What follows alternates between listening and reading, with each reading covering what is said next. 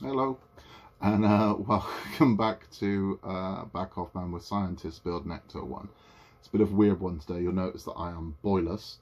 I don't have a tag team partner with me, and there's a reason for that. We've had shenanigans going on with the Ecto, so we've not actually built it since May of this year. It's currently September, and there's a reason for that, which I'll explain. But what we're doing today is repairing Ecto1, and the reason why is because our cat Ecto got into the room where we build this and pretty much destroyed Ecto. I'll show you the damage that he's done, but he chewed through the wires, so the lights don't work anymore. Chewed through those. He has scratched the bonnet, or the hood, if you will, so we've got to replace that because we don't want a scratched hood. And he also managed to break the windshield with his fat ass.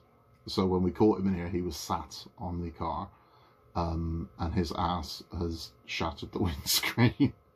So we've got to replace that. Now, fortunately, because this thing is still in its run, getting replacement parts wasn't that hard. It was one email to Eaglemoss. We were able to get replacement parts.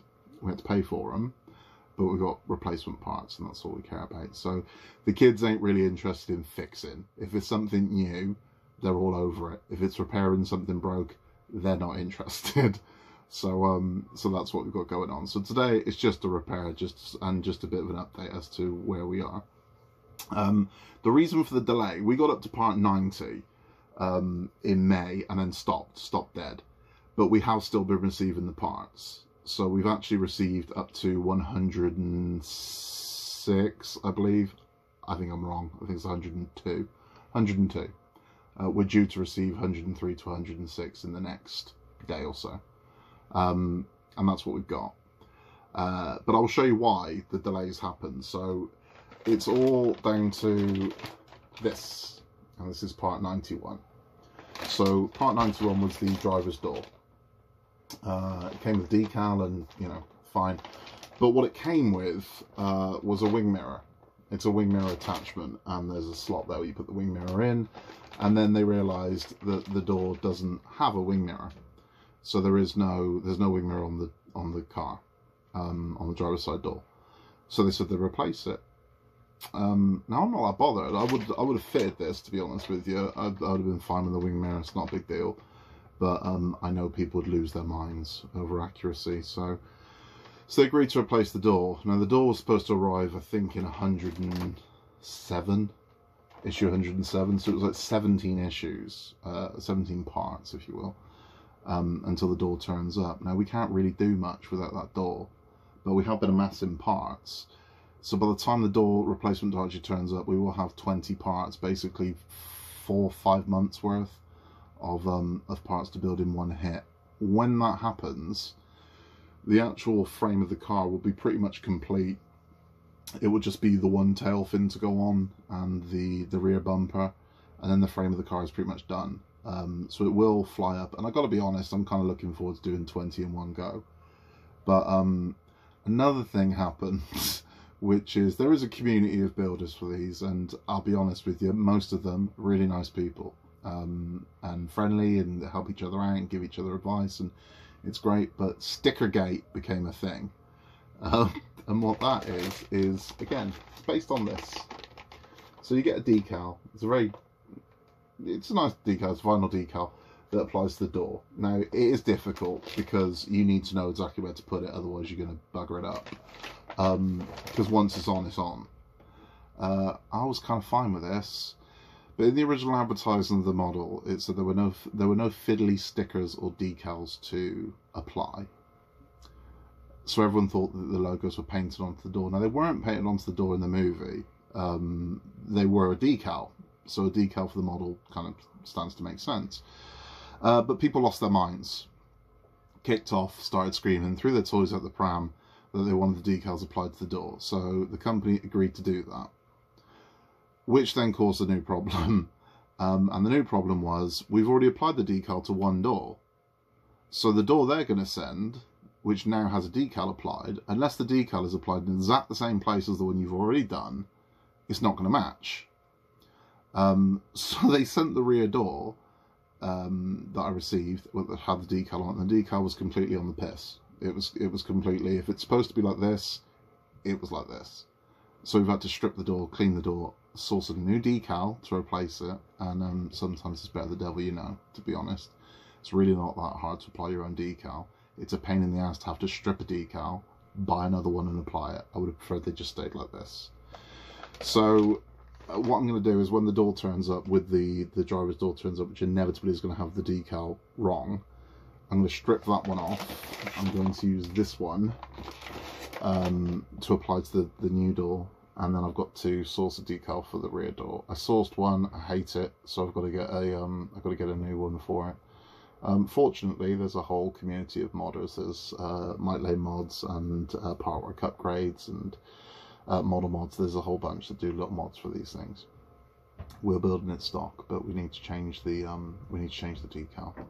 So that's kind of the way it is. So what I'll do is I'll bring the model up and I will show you the catastrophe that Ecto has caused and how we're going to repair it. Okay, so here is the model as it currently stands. Waiting for the doors. Now what he actually did, as you can see here, his big fat ass destroyed the windscreen. And rather annoyingly, the bonnet was actually scratched, but it's not scratches. It turns out that what I thought were scratches were actually dirty ass paw marks all over the bonnet, which have just cleaned up, so I don't actually need to replace the bonnet. So I've got a spare, but you know, I've got a spare now. The other thing he did, the little darling, was this was the headlight wire. You can see he chewed straight through that. Now I probably could have repaired this, but I don't want to. I mean, I could just buy a new one, so I've got a new one to replace instead, because it's costing us a lot of money. I want it as nice as it can be. So that's what we're going to do. We're going to take this windscreen out. I'm going to replace that for a new one. We've got to switch the wires, swap the wires in the front here. So these wires need to be we need to take this off, take the wires out, put new wires in, and then once it's done, and we'll be ready for when the parts turn up, and we can build the entire thing right up to issue 106. So we'll crack on. I'll show you what it looks like after. Okay, so we have fitted a new windshield. I had to take that one out. Just put one in now. You'll see this stuff on it here. That's the protective film that comes in the pack. I've left it on because if that cat's going to do this again, I'd rather have access to it. But you can kind of see how big this thing is. I mean, there's my hand and I am a giant of a man.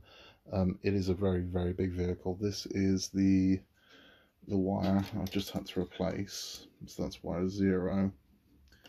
They go into the headlights there and there. I've got to tidy these up. There's a wire tidy just tucked underneath here that these clip into. So that's got to happen, but it's repaired now. So when these parts turn up, we can just crack on with the full build. And happy days. I'm very happy I don't have to replace the hood.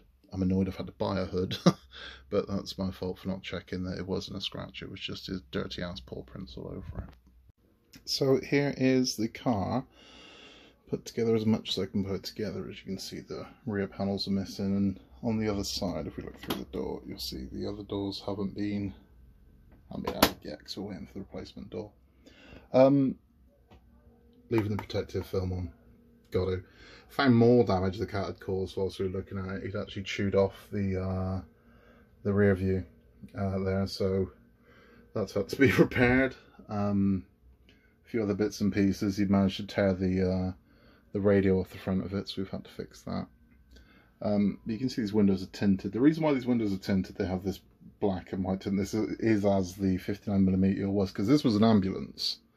It's weird now to think of it in this day and age, but this genuinely was this was an ambulance. So these were modesty windows. That's what they were for. So they'd let in light, but you couldn't really see into something horrendous that might be going in the back of somebody on a gurney. They do. You can open the windows a little here to crack the windows to let air in. But these windows do all wind down. There is a little winder inside them. I'll show you the winder. There we go. There is a little winder.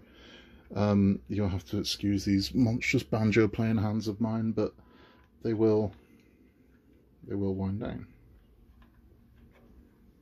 and wind back up. It's nice.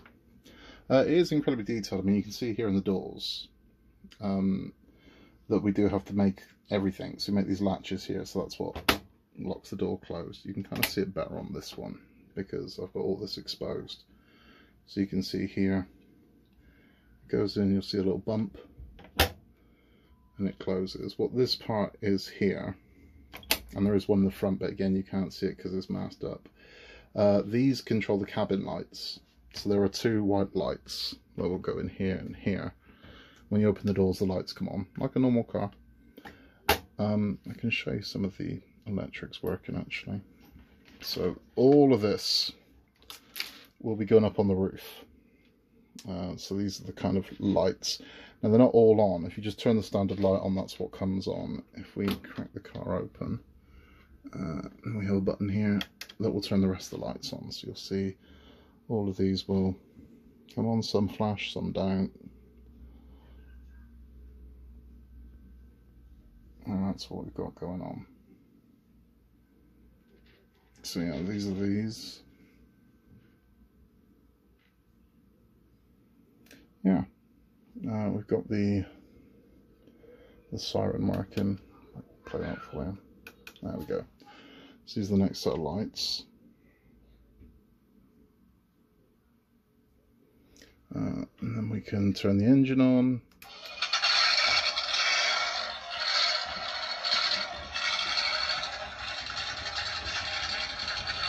Turn that off. We can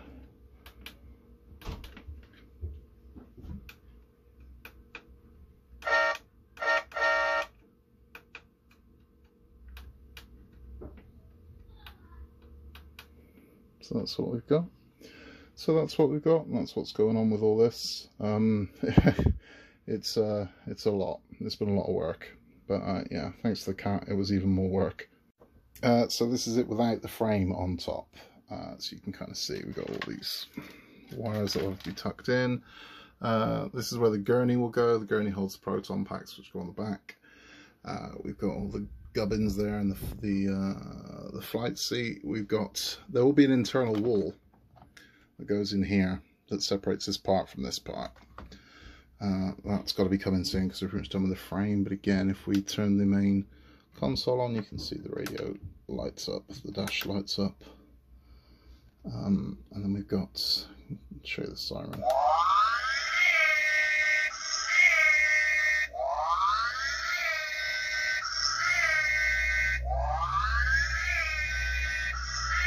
But you can see, let's shut it up. You can see the engine. Now we spent forever building that engine and you can barely see it, but we know it's there. So we know all the work that we put into that engine and now it all gets hidden away. You got the battery at the front. It is a ridiculously detailed model, and you work a lot on detail that gets hidden. You never see it, but we know it's there. So that's pretty much it for now. That's repaired. So we're ready for when it eventually turns up. We were kind of hoping it was going to turn up today. It hasn't. We're waiting for everything at the moment, but so is the way of the world. Everything is delayed. So should this carry on go, we've got 20 parts to build, which take us up to 110. And there are 140, I can't remember, it's either 141 or 143 parts. I think it's 143 in total. Which means we've only got 8 deliveries left after this one. Which means we'll be finished by April. Possibly early May, late April. If everything goes to plan. But yeah, again, with the way the world is at the moment, there's no guarantee these deliveries are ever going to turn up on time. It's been good so far, and this is the thing, with the exception of the problem with the door, we've not really had any issues. We've not had any broken parts, touch wood, and we've not any severe delays. There's been a couple of delays where maybe something took 5 or 6 weeks instead of 4 weeks to turn up, but then We've had some that turned up in 3 weeks, so it's all kind of balanced out, and it's been a joy to build. And I got to be honest with you, that's just to my wife, I'm not looking forward to put the last screw in it, because it's seen us through a lot.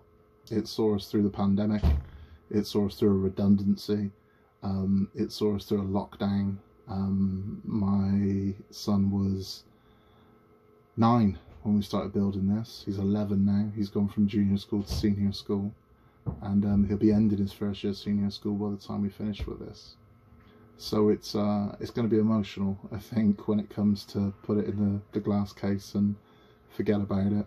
We're building other ones. We've kind of got the bug now, so we're building R2D2, which you've probably seen Jack doing, and that's part of the joy of it. I've got to spend a lot of time with my children building this, and it's been great. We've put a little note inside the car, hidden, almost like a time capsule.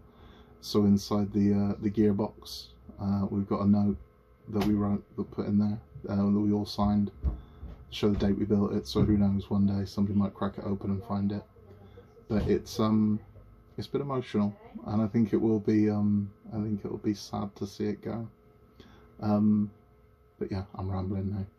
Anyway, so as soon as the other ones turn up, I'll be back with, you know, whichever one of the kids, or both of them, Ig and Ook, might both be here to help me build it, and look forward to seeing you then. Bye bye.